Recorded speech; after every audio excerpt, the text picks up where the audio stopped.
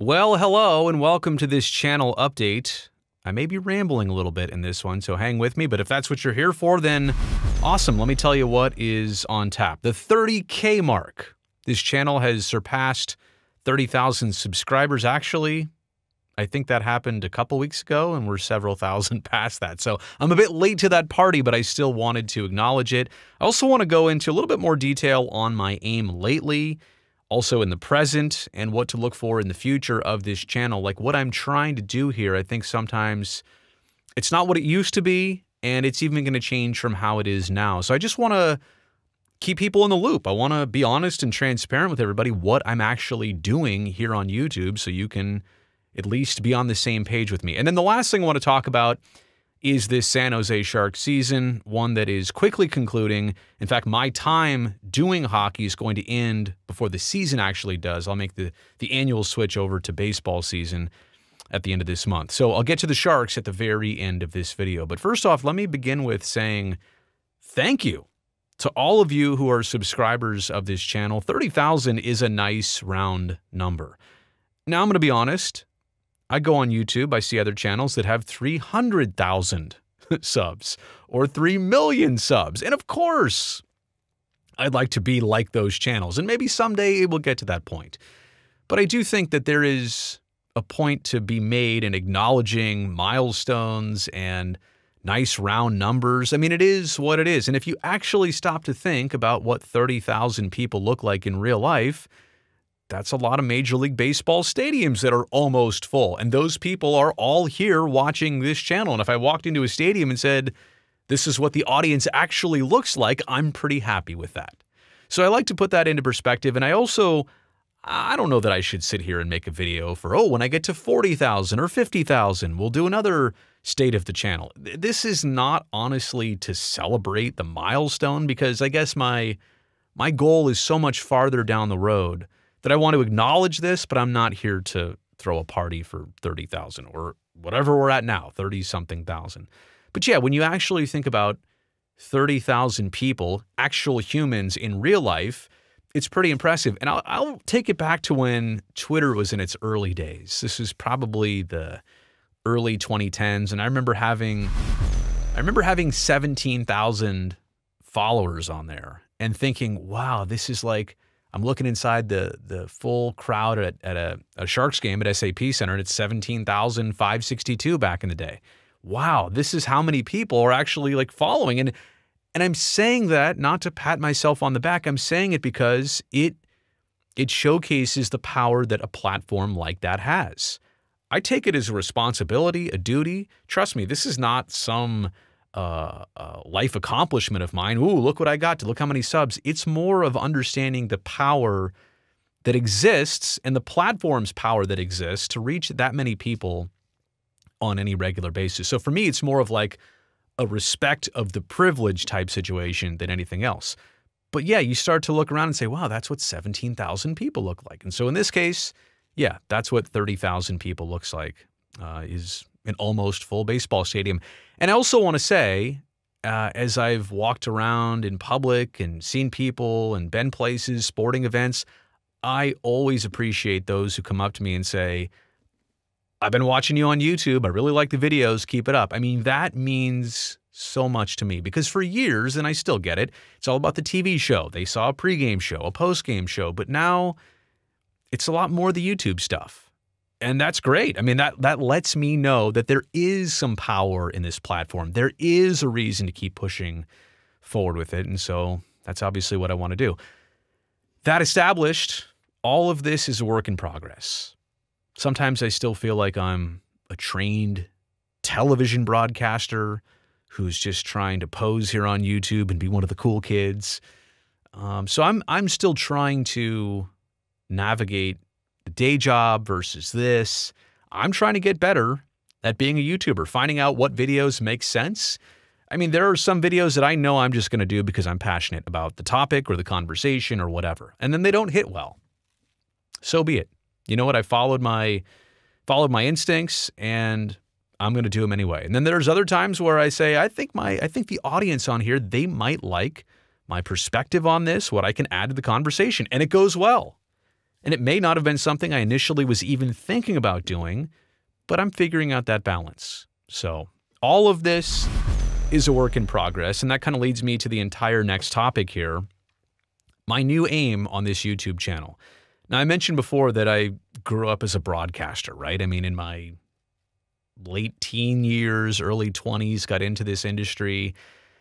And when I got into the industry, it was at a local television station. And the way it works is you put something on the air, like literally on the air, that's beamed out from an antenna, and it reaches as many people as it can from that antenna, which in our case, Channel 36, it was up on the hill atop Mission or Monument Peak, just above Fremont and Milpitas. Or it was on cable, but it was only the cable systems in the Bay Area, so your audience is going to be what it is. You're making content for people of the, 9 Bay Area counties. That's it. Here in Northern California. And then I took my next job working for NBC Sports California, NBC Sports Bay Area, which used to be CSN, which used to be Comcast Sportsnet, but that's regional broadcasting. So now all of a sudden, it's people all the way up in Oregon. It's people all the way to, I think, Reno in Nevada, that far east. It's people down as far as maybe Fresno in the south. So now it's just a bigger landscape of an audience. So you're kind of tuning your brain into, and what do I mean by all this? Well, the topics, the things that we do, it's all catered to the audience. Well, here I am now on YouTube and realizing, why am I doing content as if it's the local angle or the regional angle? This is forget national, this is like a global platform, YouTube. Some of you can literally watch this video on the other side of the world. You can be watching this tomorrow already.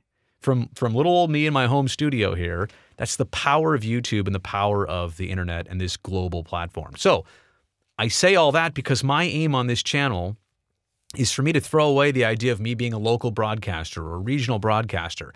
I want to approach national topics, global topics of sports, more topics of interest, because these are things that I have opinions and insights, and I can add to the conversation of what's going on here. And yes, some of that is also going to lend itself to growth of this channel, right? The more wide of a net that I throw out there, the more subscriber fish I'm going to catch. But again, that's not necessarily the aim or the goal here.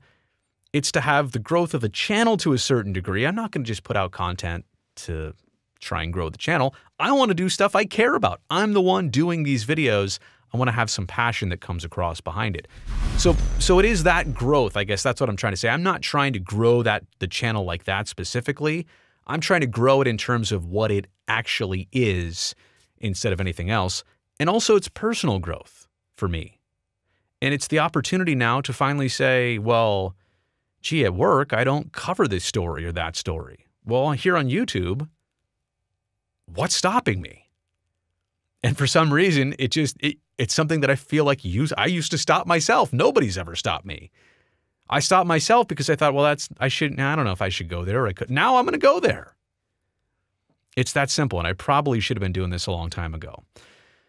All of that established, let me come back to something that is right in my wheelhouse, and that's the San Jose Sharks, of which I'm ending year number 15, season 15 of covering the San Jose Sharks. It's gone by like that. It really has. I remember my first broadcast and Randy and Drew tossing it to me, and I don't even know what I said. I was very squirrely in the moment. But I've calmed things down, I've slowed things down since, and I have to say, like of all the years, the initial 10 years at first, playoffs every year, and going to the Stanley Cup Final, and Western Conference Finals over and over and over. And now this is going to be 5 straight years on the outside of the playoffs looking in. But I have to say, it's been this year, despite the team struggling, and as I record this, they're currently in last place of the entire NHL. It's been during this season where they've really torn it down to the studs. Traded away Tomas Hertl. No more Brent Burns. No more Erik Karlsson. Jumbo and Patty have both retired. Joe Pavelski's been on the Dallas Stars now forever. All that stuff established. My love for this team and its history and my connection to it and its fan base and the arena and the people involved with the team, like my love has been renewed for this team during the most like tumultuous of times. I've realized that I want to double down on this right here, right now. And I can't even describe maybe what it is. It's just, it's seeing it at this point, seeing it at some of its highest points ever, and now seeing it at probably the lowest point it's ever been. They've never been in this deep of a struggle for this long of a time. I really appreciate what people in the franchise are trying to do, how they're trying to do it, and knowing that someday they'll be back. And I will appreciate once again, maybe what we all got spoiled. We got spoiled with how good and how consistent they were for so many years. I don't wish for them to struggle like this right now. But it's kind of like showing somebody loyalty. Like, hey, I got your back. I'll always be here for you. And I know this is how sports works. Things ebb and they flow, and they'll be back someday. And on that note, like, I can't wait to see when more people are excited again about the Sharks. And I know people will even criticize me and say, well, wait, your YouTube channel, you haven't done many Sharks videos this year. Aren't you the guy who was doing night shift after every game, 2 seasons ago? Yeah, that was me. And I want to see more coverage, but quite honestly, you know, it is what it is. They're in a rebuilding, and I don't know if there's a specific appetite for me being that brutally honest about where they're at and what they're doing. It's pretty clear. And they need to do it, and it's hard work. It's kind of like nobody pays attention to the construction project when they're digging for the foundation. No, everybody wants to see when the paint goes on and when the final touches are added. You know what I mean? Like, that's okay, now we're into Property Brothers, right? When we find where we're going to put this and that, how's the lighting, what are the finishes, but nobody cares about, we're digging a trench. That's what we're doing over here today, right? And that's kind of what's going on with the Sharks right now. So I want to do more coverage, I really do, but I don't know that the appetite would be there on this channel. And I can't wait to do more and get back to that when the time is absolutely right for that. So I just wanted to say, because you never know, you never know what the future brings. I've loved every single year of all the 15, and this one especially has brought me to the point where I realize how much I still love it under the hardest of times and circumstances surrounding it. So that's my channel update. 12, 13 minutes or so. Not bad. I thought I was going to go a lot longer, but I just wanted to spell out those few things. Thank you so much for being here. You have no idea how much I appreciate it. As always, you've made it here to the end of the video. Thumbs up down below. That'll greatly help me and this channel. And also, don't forget to subscribe so I can definitely see you back here next time.